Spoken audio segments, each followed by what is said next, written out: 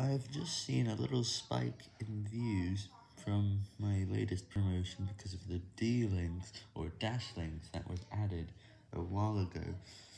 And the last 30 minutes it left about 70 links, which is enough for an impact to start showing.